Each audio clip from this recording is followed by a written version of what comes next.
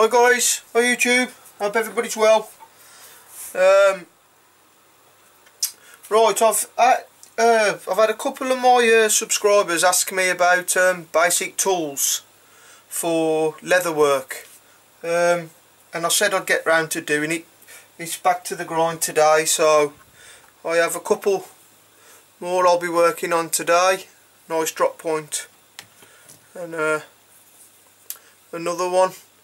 I also have I've had a few orders coming for. I've had a customer come round. He wants me to start making him some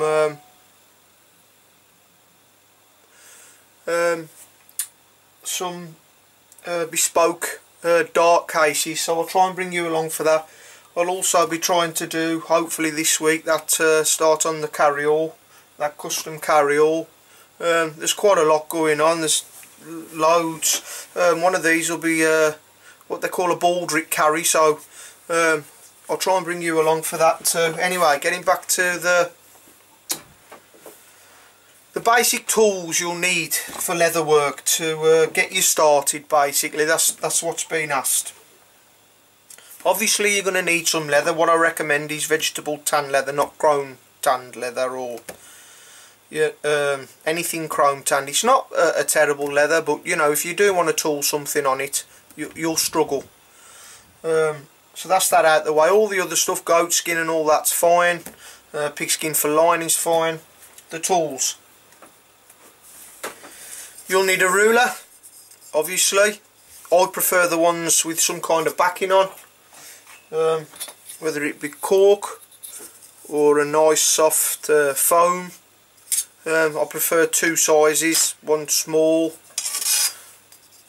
one large.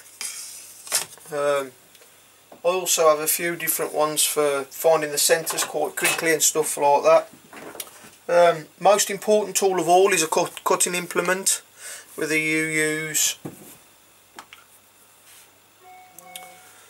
a half round,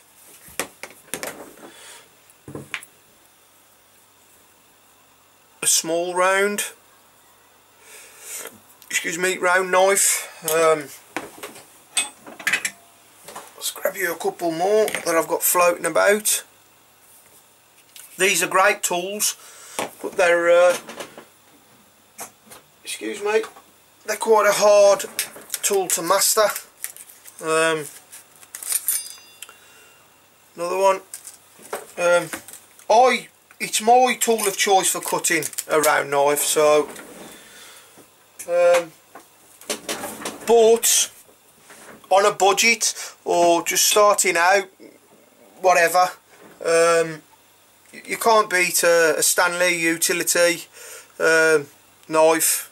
I think I did a video on showing how to sharpen these blades, how I go about sharpening these, so that it doesn't cost you a fortune in new blades. Very simple.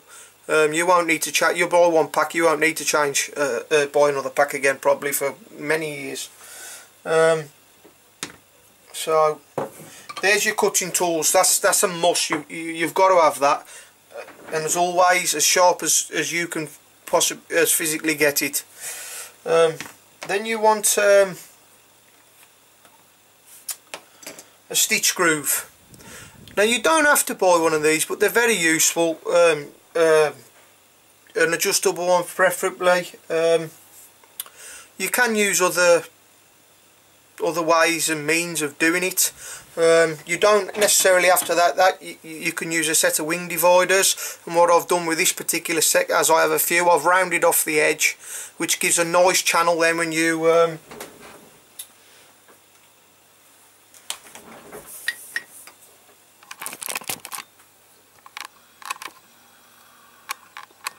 gives a nice channel,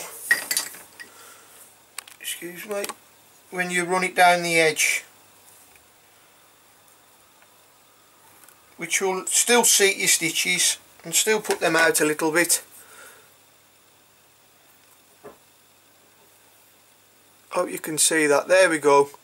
Then if I want to use, if I just want to put the line on as a guide, and it's a much thinner and it won't recess them at all, there we go, this one here, you know, I'll use that then as a guide. So I'll round one edge off, keep one, and I have some that are just completely rounded.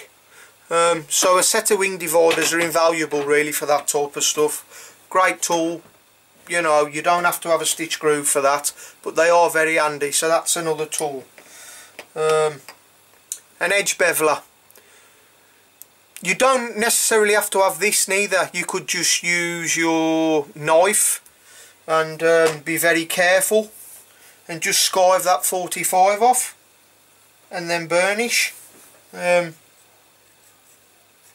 that. You know, just be extra careful. You know, you don't have to have, but they are, you know, invaluable for getting stuff neat and, you know, sorting out the edges. So an edge groove. Zoom me back out again. Overstitch wheel. There's many different sizes depending on what stitches you want to do per inch. Obviously the number on there denotes, like this is number 6, 5, 4 I have going right the way up. So if you want 6 stitches per inch, 5 stitches per inch, 4 stitches per inch, you go for which overstitch wheel. You know, these are not only good for marking your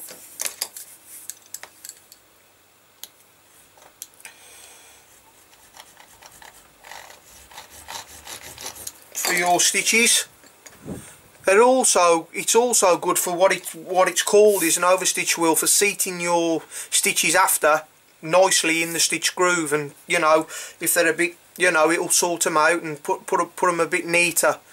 So you don't have to use this neither. You could use a household fork. You could measure out with a ruler and a pen and mark each hole individually like that and do it that way. You don't have to have these tools, but you know what I was asked was the, you know, basic tools for getting you started with these. 1, 2, 3, 4, a pencil and a ruler. There ain't a lot you can't do with that really, to be honest. You know, there really isn't. Those 5 simple tools for somebody who's starting out.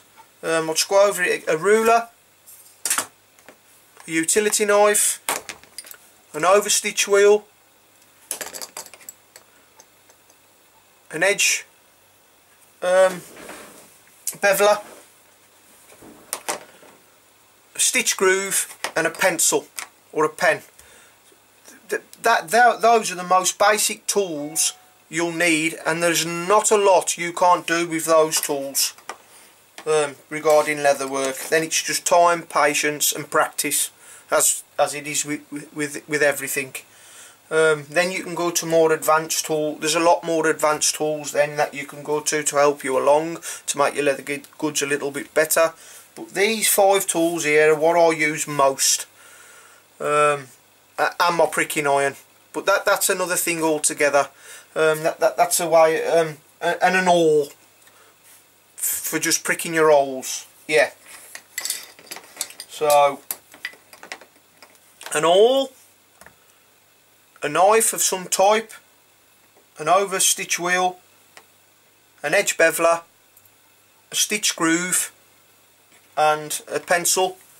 Those tools there will make you really anything you really need.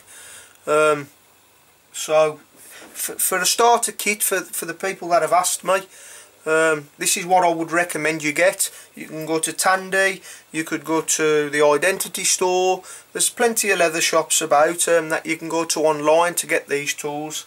You know, they're not a fortune. They're not cheap. Like I've said, you know, if you haven't got enough money for the, you know, for an overstitch wheel, use a fork or just use your ruler and a pen and mark those stitches out equally. You know, you could miss that tool out.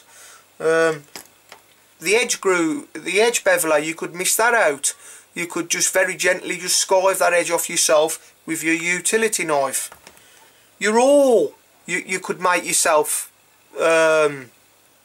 You could buy a cheap tool from the pound shop, a cheap screwdriver, or there we go, something like that. I mean, this is an awl, but you can get, you know, ones like that, and you can just sharpen the end yourself. And there's an awl. It's a bit thick, but it'd do the job in a pinch. You know, just to very basically to get you going. You know, I'd recommend maybe to get a stab awl rather than a diamond shaped awl at first. Yeah, because you could also use that as a scratch awl as well, so you don't need the two tools then. It'd be a bit cheaper for you. Guys, I hope that's answered some people's questions, and you know, as always, I really hope this helps. That's why I do this. You know, apart from wanting to bring you along for the ride with the knives, you know, I started to do this to help people. That's why I'm doing it. You know, I don't have to do this. You know, it takes up a lot of time to do this too. You know, I could be working on a commission now while I'm doing this, but you know, I came to YouTube to share this dying art, and you know, I really like to help people out with this, and if I can, I get a lot of satisfaction from seeing people make stuff after they've had a bit of help, and then see that big smile on their face when they've, you know, said, "Oh, Lee, that really helped that," and you know, I've made this now. Look at that. That means the world to me. That's why I started to do the leather side. So guys, I hope that helps. You know, any more questions, or if you need me to go over something a little bit more in detail, just ask. You know, I'll always try my best and try and take the time out to help you with this type of stuff. So bye for now. Take care, Lee.